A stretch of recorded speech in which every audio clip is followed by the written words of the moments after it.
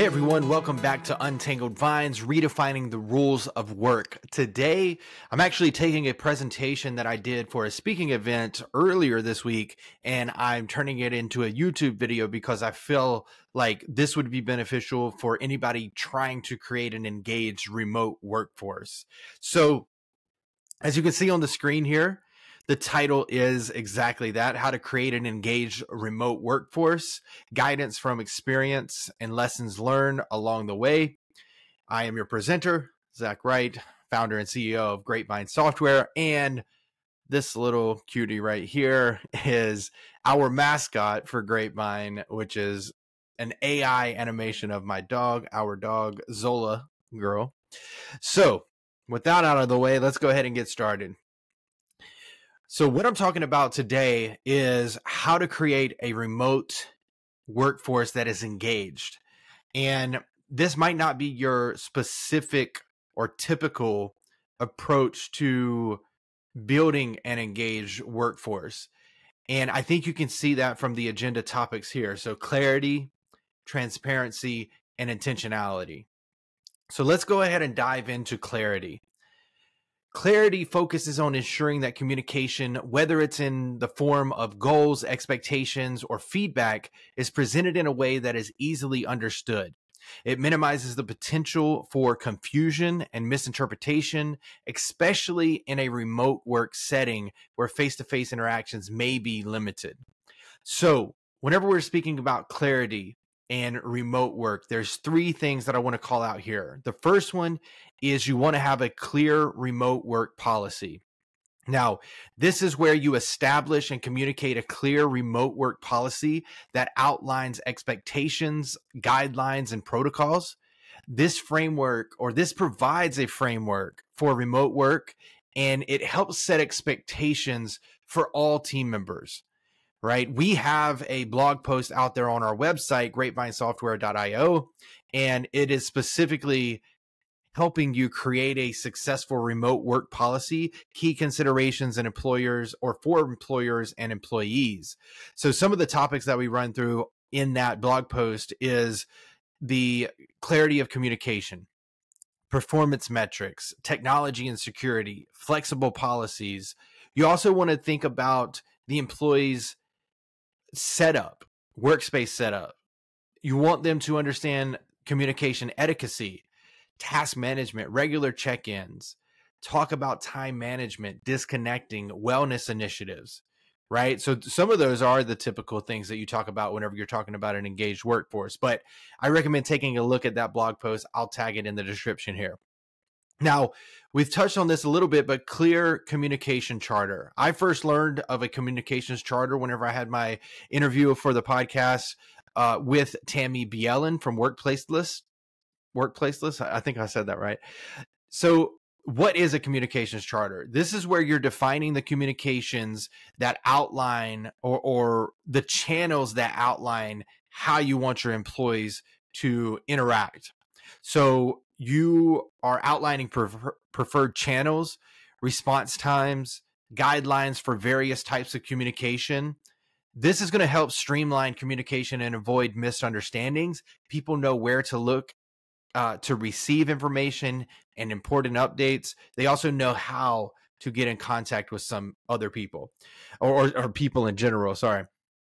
And the goal with the communications charter is to, again, provide that clarity for your employees. For example, what is urgent? What is considered urgent? The example that Tammy Bielen gave was our jobs aren't life and death, right? So if there's a misspelling on the website, that's not urgent. Don't reach out to me on my personal cell phone because there's a mistyping or there's a typo on the website. Now, if it's the end of the quarter and a client is make or break and they're thinking about going a different direction, let's go all hands on deck. But without a communication charter or clearly identifying how you communicate, how are you going to know where to go, right? So that's communication charter. Document standardized work processes. So documenting and sharing standardized work practices or processes to ensure consistency in how tasks are carried out. This not only provides clarity and procedures or own procedures, but also facilitates collaboration among remote team members. Now, one of the things I want to do on each section is tell you how to implement these or how you can implement these. So whenever it comes to a remote work policy, you want to clearly outline those expectations, the tools and guidelines. You want to formalize that into a document or an interactive approach wherever you're storing your policies, right? In Grapevine, we have a specific human resources page that you can click on and add your documents there. But further than that, you also want to share this. You want to enable people on it. You want to make sure that they understand it. Have a group meeting, have individual meetings, have team meetings to go over what the remote work policy means to them, if they have any questions, so on and so forth. Now, the other thing is communications charter. How do we implement that? You want to define the communication norms, platforms, and response times. So whenever we're talking about this, we're talking about in real time. Are we using the chat feature? In emergency times, are we actually using people's cell phones? In emergency times outside of the office, or hours outside of the office working hours, how do we approach that, right? It's just really being clear about how you communicate. The third part is standardize processes, document workflows, and ensure easy accessibility. Don't just document them. It goes back to what I was saying. Don't just document them, but share them with the team, enable employees to learn them, and also refer back to them. When somebody comes to you with a question, if you have that document process, or if you have that process documented, make sure to send them that. Explain why we do it like this. Share them the document or a video with it or both, and just make sure that they have that understood. Okay, the goal of clarity, just to finalize this section here, the goal of clarity is to create an environment where remote work members have a clear understanding of expectations, processes, and communication channels. This, in turn, promotes efficiency, it reduces errors, and enhances overall engagement of your workforce and your team members. So that is clarity. So let's go ahead and go to transparency. I'm going to take a sip of my mushroom coffee right now. I still drink coffee, don't worry, but let me get a sip of this. Okay, so transparency for an engaged workforce.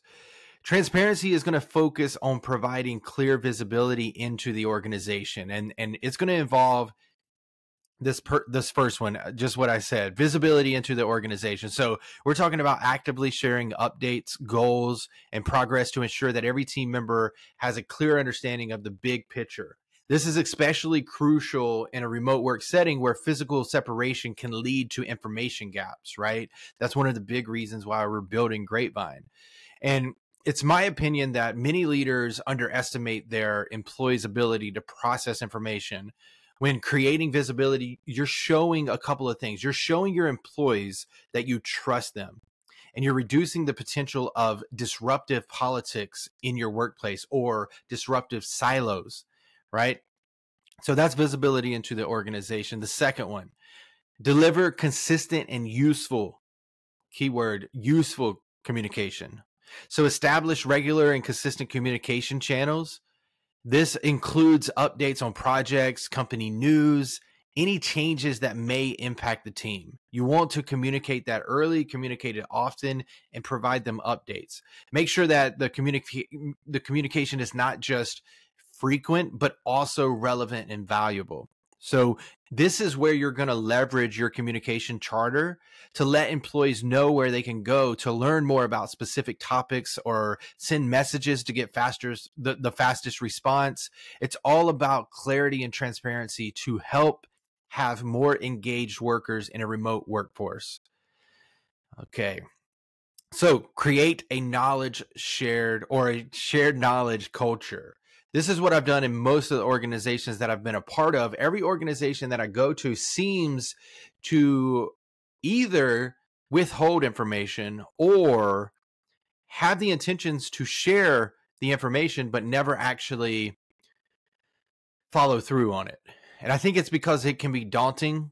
And again, we have a document, well, not again, but we have a document repository in Grapevine, and anything that is shared, as long as it's public, can be viewed and searched in the intranet or the entire Grapevine platform.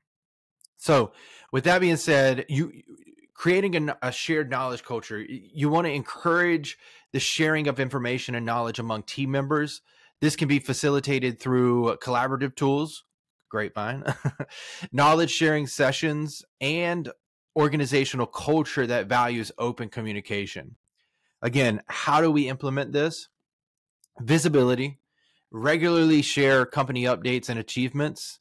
Remote employees are in need of visibility more because they can't overhear something in the office or get updated by passing someone in the hall. You need to make sure you create ways to constantly update remote employees through reports, dashboard, company events like all hands, update videos, etc. You get creative too. I remember whenever I was working in my previous position as sales operations and engineering director, I still handled the OKR process, and we were an enterprise video company. So I leveraged our tool to present updates. And there's benefits twofold, right? Because if you are updating your team through that video and maybe documentation, right? If you follow our process with clarity, you'll have both of those. And when somebody comes to you and asks you a question, you can share that video. And one, it helps them out. Two, it provides you a way to continue working on what you need. So they watch that video, and typically 9 times out of 10, whenever I sent that video over to the employee, they watched the video and we didn't have to have a meeting anymore. Right? Now, it's not that we don't want to connect, but we don't want to repeat ourselves so much. Like, we want to be able to have this repository, because that's the other part of it, where if you use Grapevine, you're able to have that repository and you're able to search and find without even having to reach out to somebody, as well as our AI feature and our chat functionality. It will help you find those certain things. So think about that. Okay.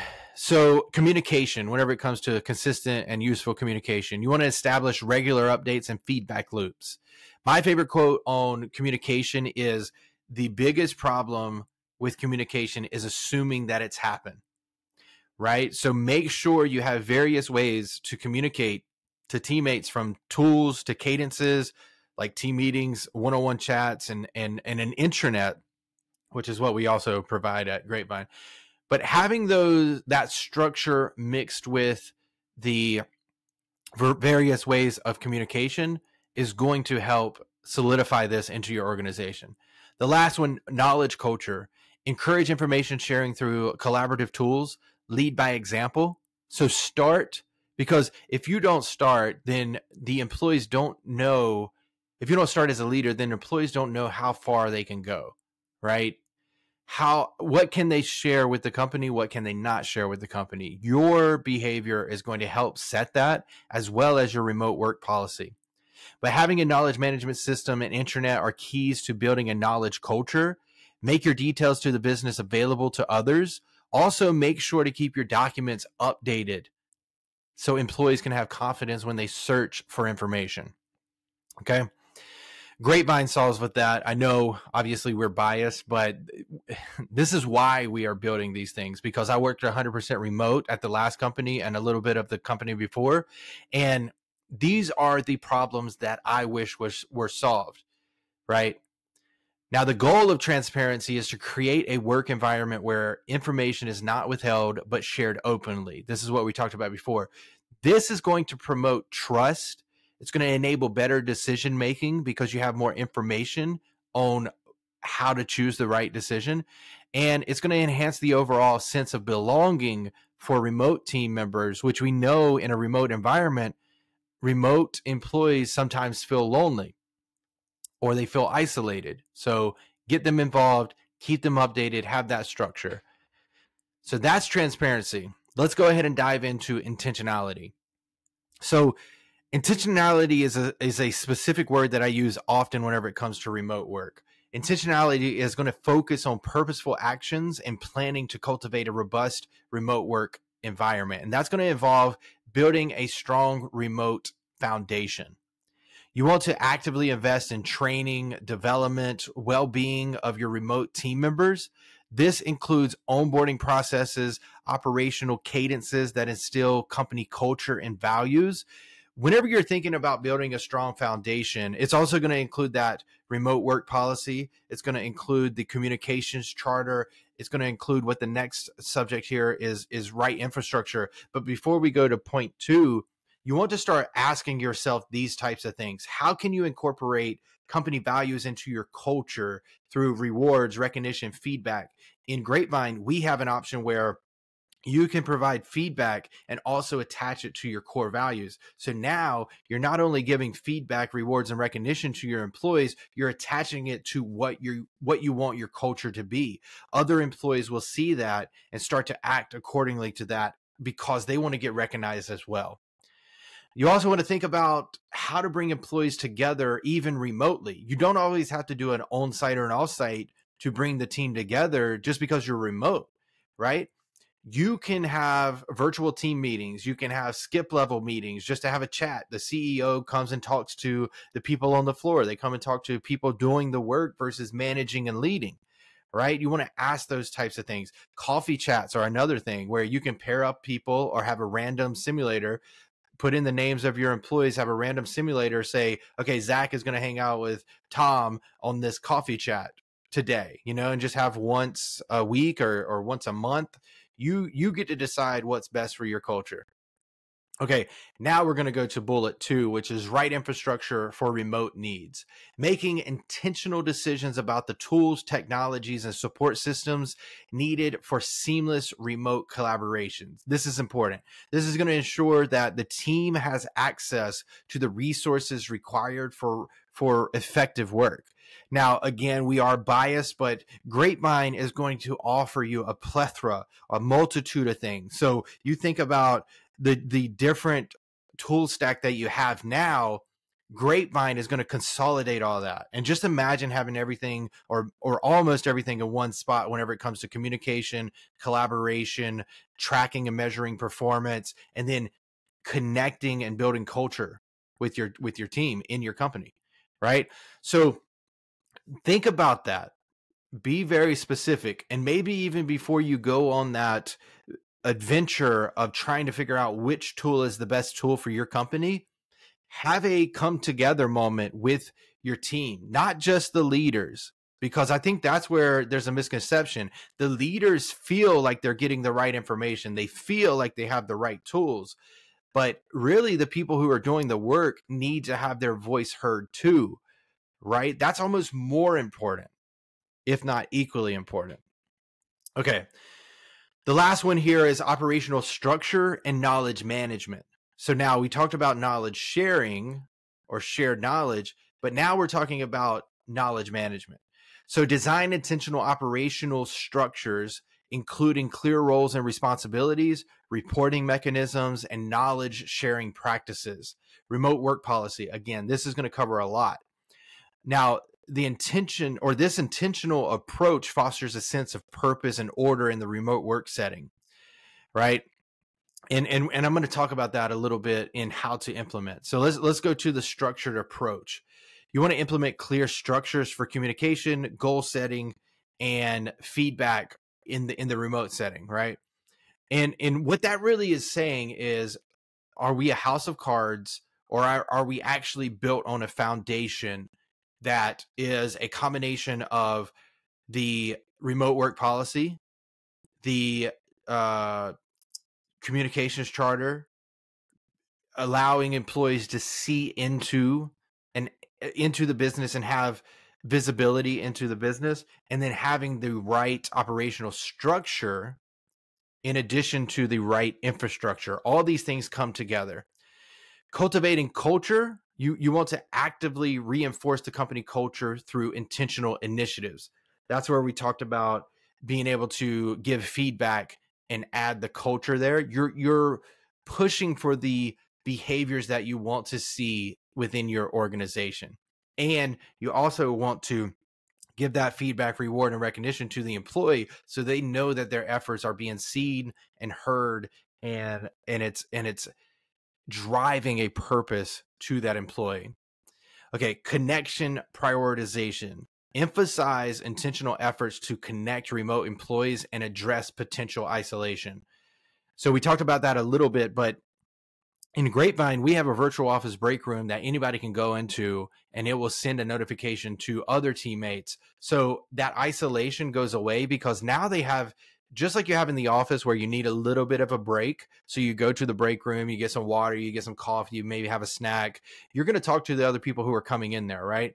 Well, the virtual office break room, or the virtual office, I can't even talk, the virtual break room in Grapevine is going to help create that spontaneity and help people who feel isolated to be able to connect to one another without this whole skew or scheme to have to go through setting up a meeting with somebody just so you don't feel lonely, right?